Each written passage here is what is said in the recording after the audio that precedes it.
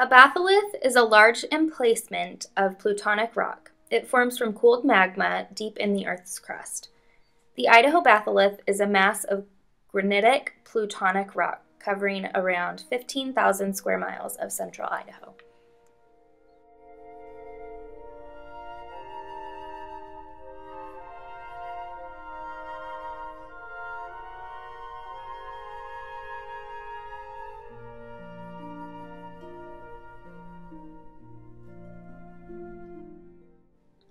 One might ask, how did the batholith get there? Around 50 million years ago, magma formed under the surface of Idaho. It was pushed upward, forming mountain ranges. Some of the magma made its way to the surface, and that cooled rock is what we know today as the Idaho Batholith. The Idaho Batholith is formed of Cretaceous and granite and granodiorite rocks. It is comprised of two sections, the Atlanta lobe and the bitter root lobe. The Atlanta lobe is older and ranges in age from 100 to 75 million years old, and the bitter root lobe is approximately 85 to 65 million years old. These lobes in the batholith form through compression, melting, and heating of the subducting plate called the Falaran plate. Also, during the formation of the Falaran plate, the basaltic magma chambers formed, causing melting overlying the form of a granite composition. This crystallization formed various different types of rock types and textures. The rising in magmatic plutons caused the uplift of the large mountains at the top of the Earth's surface. The Eocene chalice volcanic rocks rest on the surface uncomfortably on the middle depths of the Atlanta lobe of the batholith. This demonstrates this Paleogene uplift. Along with these Paleogene uplifts, basaltic colonnades of the Idaho Batholith are another major contributor to the shape and structure of the Idaho Batholith today. These colonnades were formed through erosion as basalt erupted in fissure eruptions.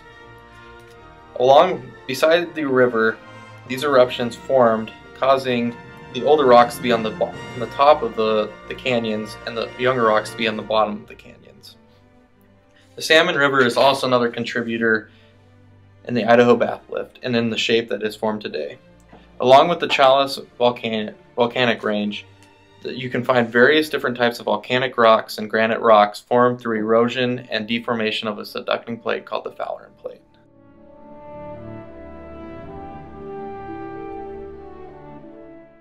The Falaran plate was an ancient oceanic plate which began to subduct under the North American plate, forming the Rocky Mountains that we see today. The oceanic crust that was subducted underneath the lithosphere was eroded away during the heat and pressure of this compression. We can still find slabs of this oceanic crust of the Falaran plate in a few sections of Utah, Idaho, and Colorado. The remaining Falaran plate has been eroded away and it's been eroded away.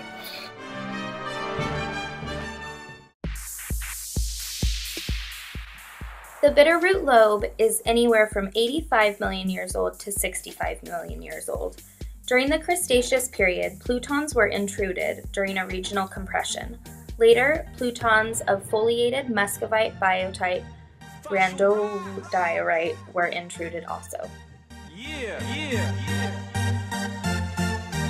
Woo! You dig? Fossil rocks are in the ground tonight. They've been down there for a really long time. Yeah! They contain the history of life. Woo! They've been down there for a really long time. Clap, clap. Fossil rocks are in the ground tonight. They've been down there for a really long time. Say the shit. They are literally on the ground. Yeah! Take your hammer out and Break that.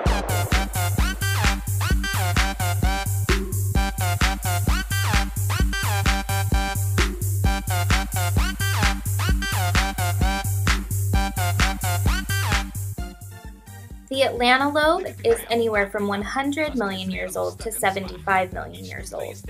The core of the Atlanta lobe is biotite granodiorite, and the eastern side is muscovite biotite granite that is around 76 to 72 million years old.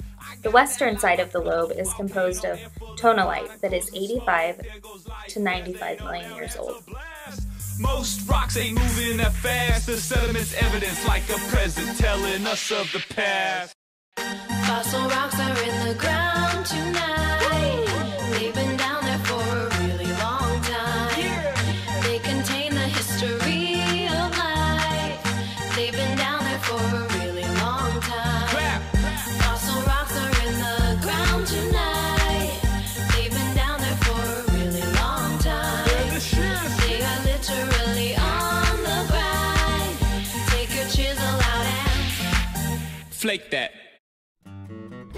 Due to radiometric dating, we can restrict the age of the batholith from anywhere between 180 million years old, which is the late Triassic era, to 45 million years old, the Eocene era. The dominant age of emplacement was early to middle Cretaceous. The age seems to decrease going from west to east. Sagebrush all around, where the deer and elk do roam, this place I may call home, where the flatlands stretch for miles, and the mountains touch the sky, and the sun always shines. The Idaho Batholith's rocky terrain provides us with a beautiful topography. The batholith is bordered by the Northern Rockies, Middle Rockies, Snake River Plain, and the Blue Mountains.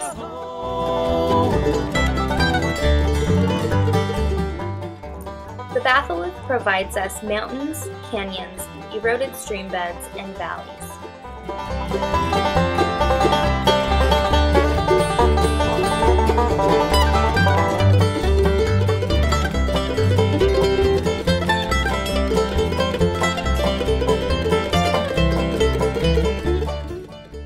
The terrain and seclusion of the batholith makes it difficult to build any major cities.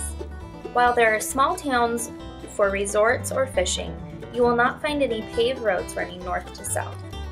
Some of the natural resources provided by the batholith include fishing, crop production, grazing, mining, logging, and recreation. Where the snowmelt forms, cold mountain creeks flowing through the valley down below. I was standing neath the pine trees on a bed of wild grass. This place has captured me, wildflowers I can see. There ain't no place I'd rather be.